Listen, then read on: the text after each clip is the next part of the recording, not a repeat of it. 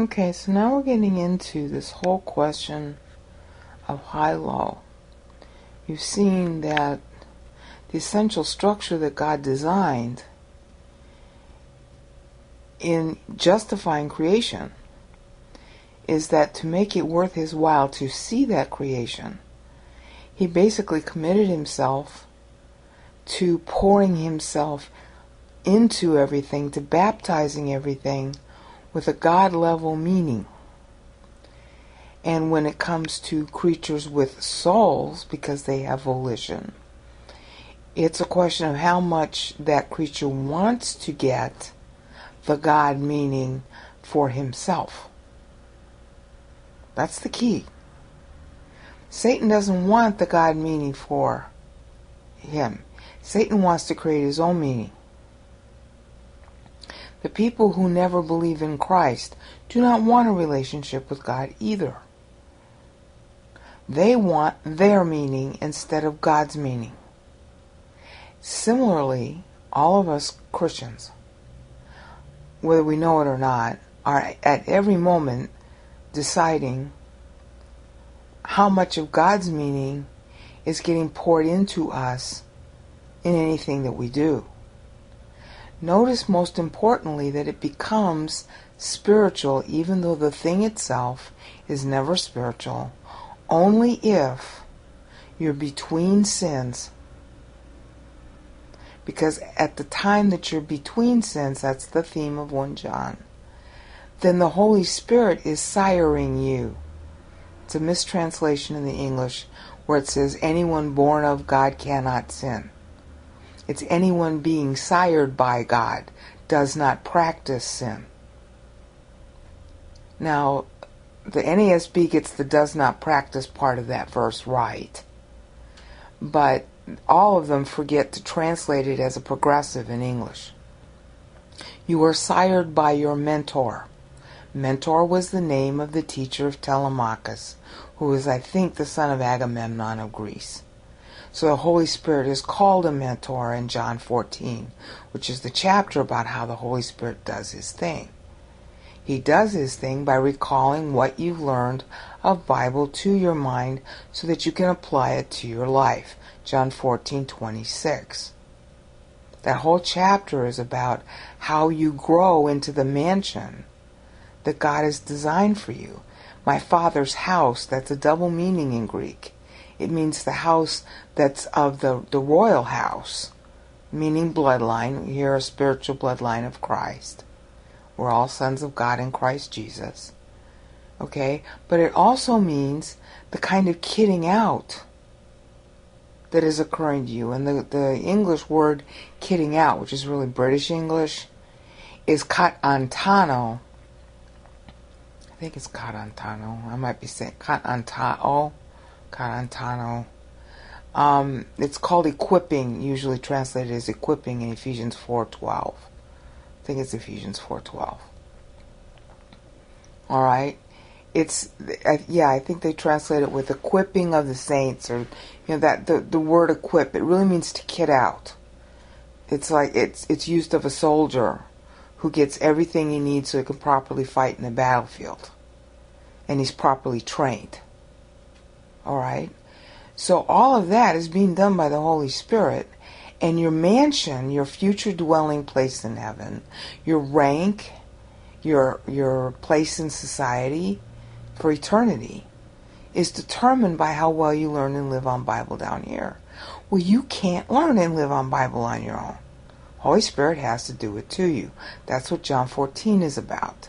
That's what 1 Corinthians 3 is about when it differentiates between gold, silver, precious stones, which only God can make. There's no man-made version of those things. Any man-made versions are imitations. But the real thing can only be made by God. Versus woods, hay, and stubble, which are all man-made. Okay, man makes wood out of a God-made tree. Man makes hay out of a God-made, growing of whatever hay is before it's broken up. And then stubble, of course, is the chopping. That's all man's works. That's what it'll end up being. Burnt. That's what 1 Corinthians 3 is about. So do you do the doing or does God do the doing? Okay, but the truth is that you always have to be doing something. So how can God be doing the doing when you always have to be doing something? Answer, use 1 John 1:9 and be sired by the Holy Spirit. Between sins, anything you're doing is a God deed. Whether you're going to the bathroom, doing the dishes, or doing something that you consider a good deed. Sorry, that was my alarm going off. I didn't manage to go to sleep tonight. Alright? So, the high of God, being baptized onto the low of what you have to be doing, and you're always doing something 24/7, that's called living. How do you get that to be spiritual? Use 1 John 1:9, and between sins you're in a spiritual state, and because it's the Spirit operating on you, that's what makes it spiritual. Nothing you do is spiritual. Nothing. The human spirit is not, you can't even detect it. You don't know how it runs. It's a CPU. You don't know how to operate it. You have it, but you're not the computer operator. Your human spirit is a spiritual connection to God. You didn't create it. It was created for you, Titus 3:5. And only the Holy Spirit knows how to run it.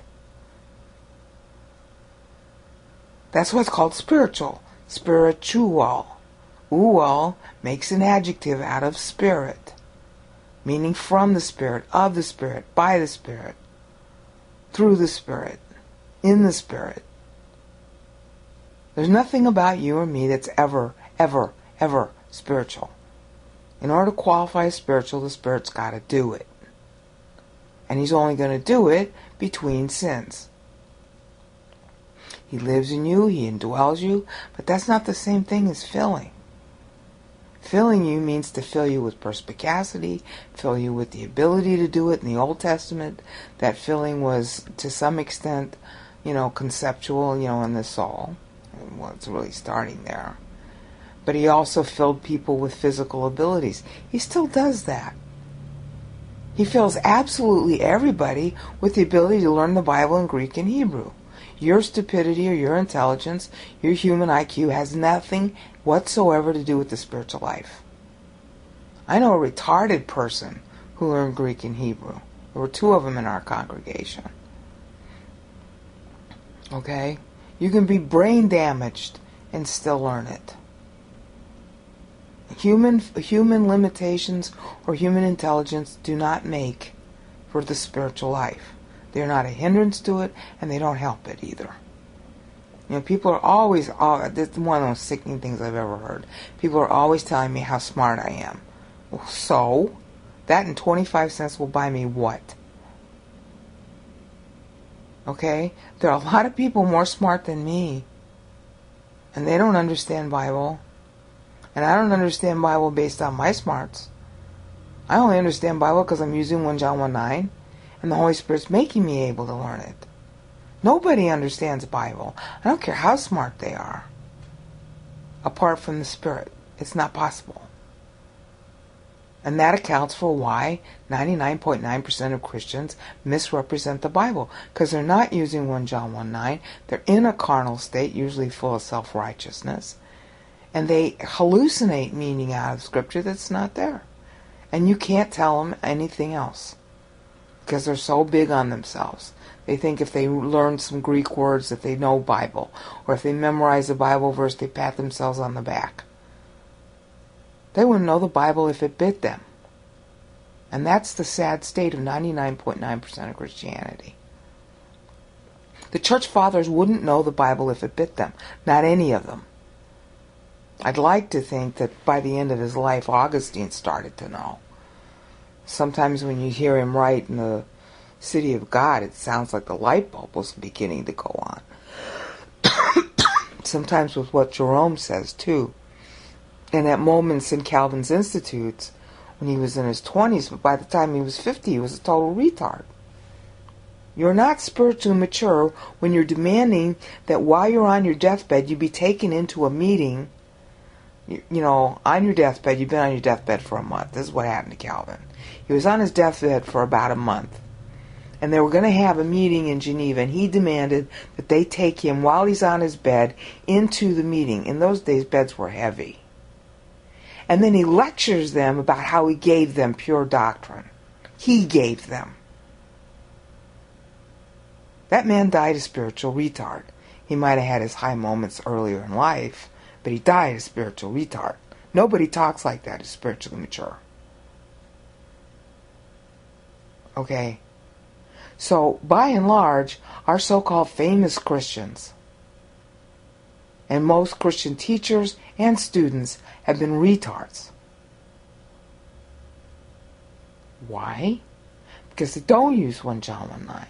They aren't learning and living on Bible, therefore under the Spirit. And what they're learning, what they think they're learning of Bible is a lot of hot air. Because they're trying to do it in their own power. And the big sign of that is when people are sitting there, and it's like you can turn on almost any Christian video on YouTube, and they're always telling you, you have to repent of your sins. You have to be moral. You have to do good deeds. And that's why all their arguments are so childish. That's why they're still stuck on salvation. They don't even know what it is. They wouldn't know God if He bit them. Because they're carnal. So, the opposite occurs, however, when it's a God deed. See, they're all busy doing good deeds. They make their videos, blah-de-blah-de-blah-de-blah-de-blah. They make their arguments. The carnal ones, are big on apologetics and fancy words and theological distinctions and fancy garments and rituals and photographic sessions where they show how they're, helping the world. They always use the world. Oh, save the world this, the world that. Yeah, they're giving into the third temptation in Matthew 4. When you hear anybody stress the world, what they're doing for the world, they're carnal, turn them off. Because they're into good deeds. God deeds happen no matter what you're doing, even if you're going to the bathroom, if you're between sins. Because God's doing something to you. You are the work, not what you do. You are God's work in you, not what you do. That's the theme of John 14. It's a hard lesson to learn. Just repeat it to yourself over and over. Christ hung on the cross. He didn't do anything on His own power. Not a thing.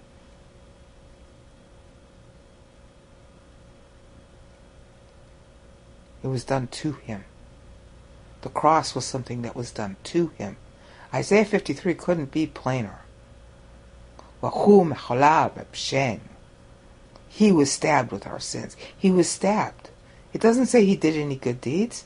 It's talking about something that happened to Him. And then what does it say? He didn't open His mouth. He let it happen. He let Himself be led away. That's Isaiah 53:8. Like a sheep before its shearers is dumb. That's Isaiah 53:6 and 7. It was all passive. To let somebody do something to you. Maybe it's easier for a woman to identify with that, although this woman never has. I know a lot of women like things being done to them. I can't stand it. A lot of women like people to primp over them and do stuff to their hair and their nails and, clothing and all that. The actors have to sit in a chair and have stuff done to them. I bet they hate that. I hate that. I hate just sitting there and having somebody do something to me. Okay? And I know there are people who like it. But generally speaking, most people don't like to sit still and have something happen to them, whether it's good or bad. It's nerve-wracking. So it's not like, there's no discomfort in having God do all the work to you. But you have to appreciate the fact that, the real job is being done by Him. Okay, so what do? You say yes. How do you say yes? Well, 1 John 1:9 is a way of saying yes. I want to be back online with God. I sinned. And then God's working on you again. And you're constantly listening. And you can say, okay, well, that's effort. And that's the key to this audio. It's not like there's no effort on your part. But all the effort you expend isn't actually accomplishing anything. When you first believed in Christ, the stories vary with people. Some people it was a really easy thing to do. Some people it was like, it was the hardest thing I ever did. So there was a certain amount of effort involved to get to the place where you could actually just believe. Okay, but just because there was effort doesn't mean that your effort accomplished anything. You did expend effort, but didn't accomplish anything. God acted on your effort as an index of your willingness, your yes. And He made good on it. That's the key. When you're expending effort on something, you are expressing a willingness to get something, to go through some trouble to get something. Effort is an index of your willingness to get whatever you're expending the effort for. If I get up and go to the store to get peanut butter, I am willing to expend that effort because I want the peanut butter that much. See the point? Effort is an index of positive volition to something. If I'm positive to getting gas in my car, I will get up and go to the gas station and get it in my car.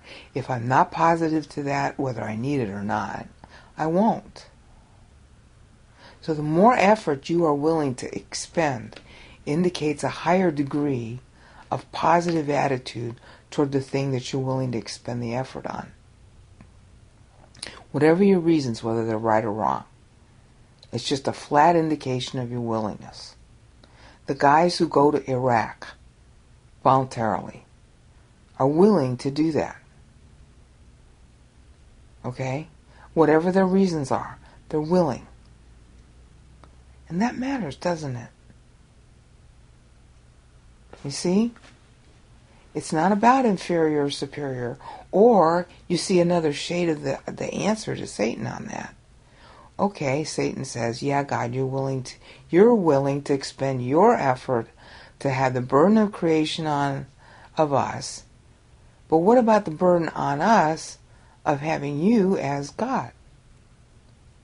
And God's essentially saying, I know it's a burden. It matters to me that you're willing. That's why that's the only criterion. It's not about your good deeds, and it's not about how good you are or how bad you are. It's about whether you're willing. See that? A person who is willing to believe in Christ believes in Christ. A person who's not willing doesn't.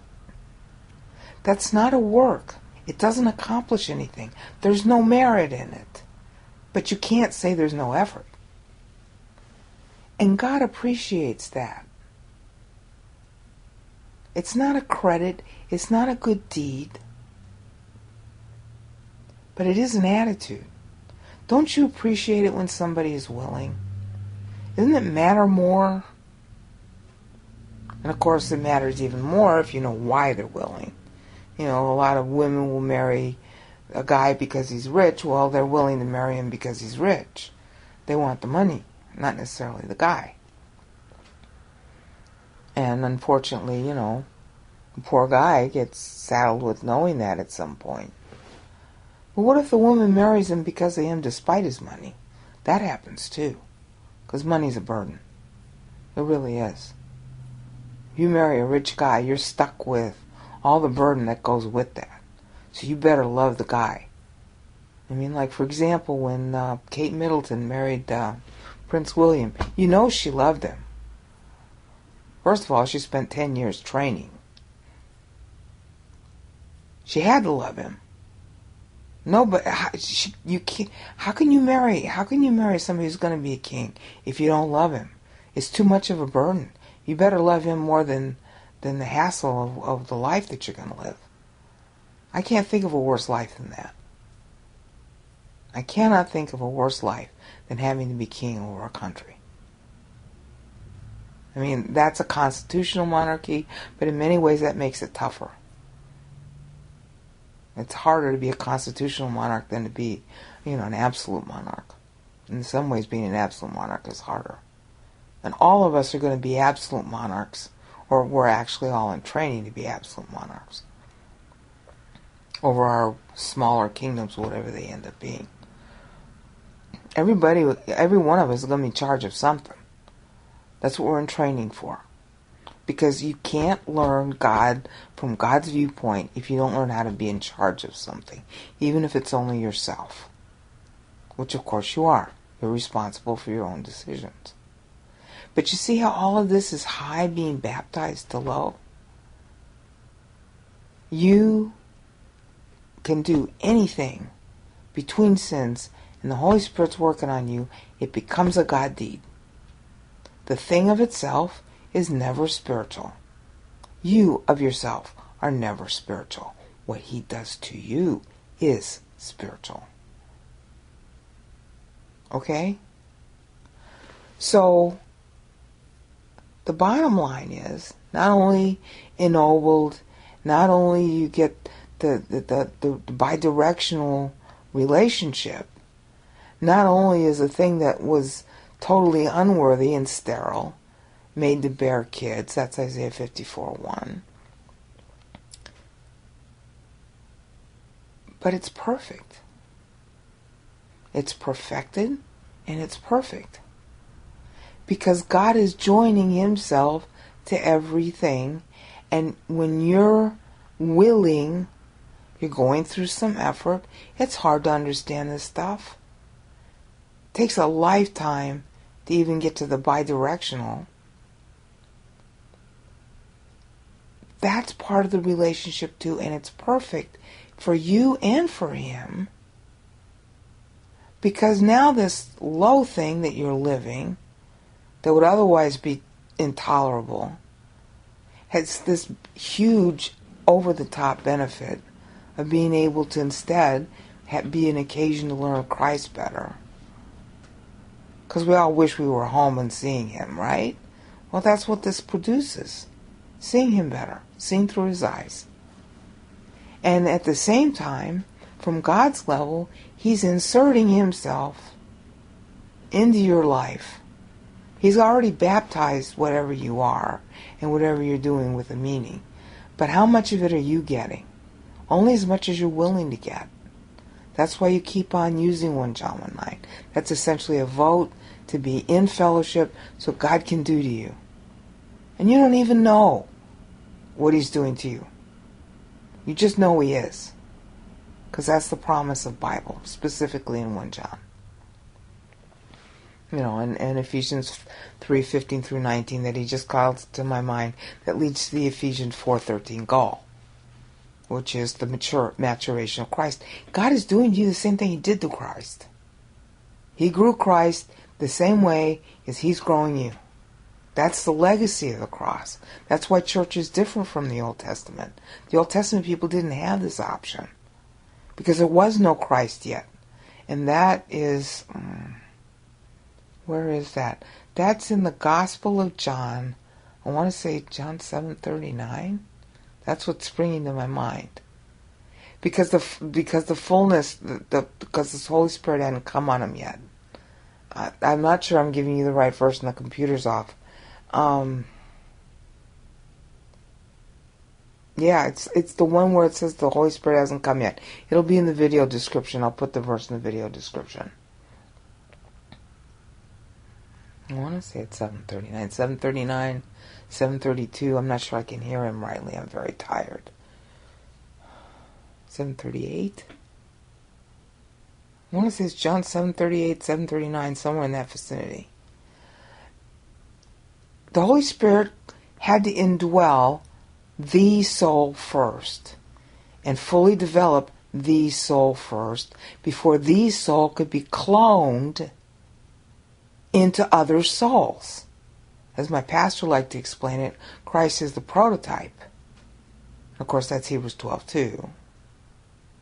We become the righteousness of God in him. All right? So the Old Testament people didn't get to go this far in intimacy with God that we get. That's why it's perfect now. I have a really hard time living this out, as everything I've ever said in the videos and audios and web pages. Saying it is one thing, living it out's a whole other ballgame. But this is the actual story. It's perfect because it's joined. The high is joined to the low. That's the essence of the cross. High God joined to low sense. High God man joined to low sense. That's what perfected it. That's why Hebrews 10, which just flew into my mind, Hebrews 10 through 14 reads as it does. That's why he perfected, brought to completion, that's teleo again, for all time, sanctified for all time. The joining of the high to the low, which means that every moment in time is perfect, because that moment in time existed. In other words, before it happened and after it happened, because it would happen, good truth, bad truth, any truth, because that truth was going to happen, then all the truth and all the time before that time and all the truth and all the time after that time is perfect too, by the same joining mechanism of high to low. This has so many applications, it's not even funny. Okay? If, you're a normal human being, or at least somewhat normal, so am I, and in any given day we have X number of events that go wrong. Okay, if we take the narrow human viewpoint of them, we're going to get ticked off or feel bad in one way or another, and then we're going to seek some kind of compensation for the bad thing. Okay, but if we remember this, it's already perfect. God has already baptized that bad thing with the God meaning. So then you can look to God and say, okay, I want your God meaning out of this. Because you got to vote for it or you don't get it. Just like you have to vote to be saved or you're not saved. When you believe in Christ, you're voting for his payment. Okay? You can vote to pay it yourself, or you can vote for his payment. God voted for his payment, not yours. So when you believe in Christ, you're believing in his payment, not yours. The same thing is true after salvation. This bad thing happened. Do you want to address it yourself, redress it yourself, or do you want God to redress it for you? If yes, you want God to redress it for you, what's his answer? Well, see, now all of the Bible that you've been learning comes to bear. You have this whole whatever you know about Bible. Okay, what are the Bible principles that come to bear so you can discern what God's meaning is on this bad thing that happened to you? Notice how you're going about the answer in a very different way from sin or good deeds. You're not proud of yourself for sustaining the sacrifice of this bad thing that happened to you. That's the good deeds argument, which obviously is sinful and immoral. Because you're, priding yourself on suffering. Excuse me. And you're not getting angry. And you're not seeking revenge. And you're not getting fearful. And you're not feeling guilty. What are you doing instead? Your brain is instead saying, okay, Dad, what Bible applies to this bad thing that happened to me just now? What's the God meaning of this? I want to learn from this. And you're going to be surprised often about what God's answer is. Okay? And I started this whole series with a sprained arm. And I initially did the sinful thing, feeling sorry for myself, being angry, feeling guilty, all the things that humans do. It didn't last very long because I've been doing this, Bible thing for so long, it kicks in sooner. But, everybody has his breaking point. Okay, so this bad thing that happens to you has a God meaning for it. God allowed it for a reason. And He's got a blessing He wants to give you through it, with it, from it, just like the Egg McMuffin. Okay, so what is it? And if you're busy, if you get into the habit of associating the thing that you're doing with some God meaning, and you do it over and over like practicing piano, okay? Associative thinking is basically how learning occurs. That's it. That's how you become skilled at something. You become skilled at the copier because you do it over and over and over again. You become skilled at piano because you do it over and over again. You become skilled as a surgeon, or as a race car driver, or as diapering. Everything requires repetition to do it well. The more often you do it, the more automatic it becomes, the better your skill becomes. Well, this is a skill. Here's this thing that happens to me. It's good, it's bad, it feels good, it feels bad. It's mundane, it's stupid, it's nice, it's too nice. What do I do with this? What's the God meaning? You keep asking that question. It will become a habit to ask the question, and it will become so ingrained that when the bad stuff happens that distracts you from the question will come up sooner. And you're going to be really surprised at God's answers. I'm totally surprised that this sprained arm thing has generated these audios. I've known this material for at least 15 years, really well. And yet, it didn't crystallize as much as it's doing now. All because I sprained my arm and I have to lay back and, I can't type. I have to let the arm heal and let it sit alone. And so I got to do something, so I talk into this tape recorder. Whether anybody listens or not is kind of beside the point. God knows who's supposed to be the audience. I don't pay attention to that. But you see the point? He took a bad thing and he's doing this with it. And I'm learning a ton from it. I hope others will also, but that's God's doing. It's a God deed. I've been listening to the audio after I did it, and I'm like, wow, that's good. I usually hate my audios and my videos and my web pages. This stuff is turning out to be really good. It's more conversational. It's more along the lines of what everybody knows. It's not as geeky as most of my stuff has to be. Because I do have to do the geeky videos. I have to do that Hebrew meter. Nobody in the world knows that but me. So I have to get it out there. But this is the other end of it. This is very conversational. It's very basic. Easy to understand.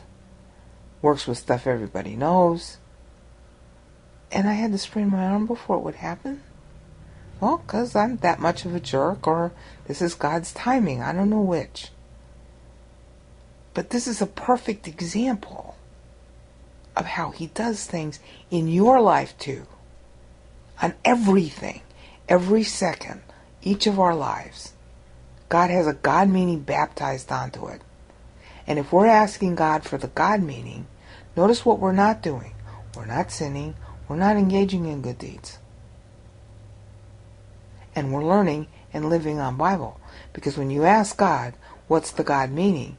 The answer is always going to involve Bible principles, Bible verses, Bible ideas, and He's going to knit them into your head. He's going to connect the dots for you. And for a lot of you, because I can't be unique in this, He's going to call Bible verses to your mind in whatever language you learn them. He's going to call Bible addresses to your mind. He's going to stitch together keywords from various verses all over the Bible, in certain cases, and bring them all to your mind at once. And you'll actually understand that. That's if you're between sins and you keep doing this as a habit. It becomes a skill. My pastor called that doctrinal instincts and doctrinal skills. Because it's the repetition. But the repetition doesn't happen if you don't say, okay, I want the God meaning. I'm using 1 John 1:9. Okay, I'm between sins. What's the God meaning of this email I gotta write or the dishes I gotta do? How does the Bible come to bear on this? What should I be thinking, Dad? And it sounds very legalistic, but it isn't. You're doing it because you want something more out of the moment than the thing you gotta do. You know? I mean, you could turn on the television and you could also be thinking, okay, what's God meaning out of the news that I'm hearing? You see how it's always bi-directional? You're always doing the vertical. You get into this habit of associating vertical and horizontal. Okay, now you know what that is, don't you? Vertical is what? I. Horizontal is what? L. I for integrity, L for love. Integrity, love is being built in you. Because true love is an integrity. It holds together no matter what goes wrong or what goes right. Love based on attraction can't hold together. It has to be based on integrity or it's no good for nothing. Love has to be able to weather full spectrum. And who wants a love that's just fair weather? Nobody. But attraction love can't survive when the attraction goes. Real love is not like attraction. Attraction feels like love. But real love is got attraction in it, but it's much more than that. It's a structural integrity that holds. Okay? And if you're constantly thinking toward God, what should I be thinking? What should I be doing? And you're using everything in your life as an occasion for dialogue with God, then everything gets associated with Him. And therefore, the next time a temptation hits, you kind of don't notice it as much because you're too busy trying to think about what Bible applies. So then you're not sinning as much. So then you're in line with God more. So now you're happier.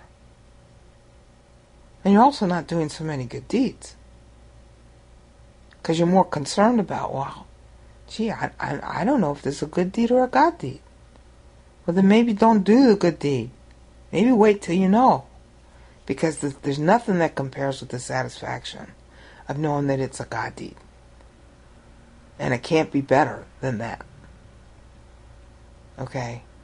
That's the big thing that I've been learning too with this audio. Is that I hear it and it's like, this is a much better quality of output than I feel that I've actually done in other things. And that's because I'm helpless. I'm just talking. You know? And I don't know what I'm going to say next. Most of the time in my videos, I don't know what I'm going to say next. So most of the time it's God deed quality. But, you know, sometimes there's too much of me mixed in it. So that's the idea. Is that every single second is joined.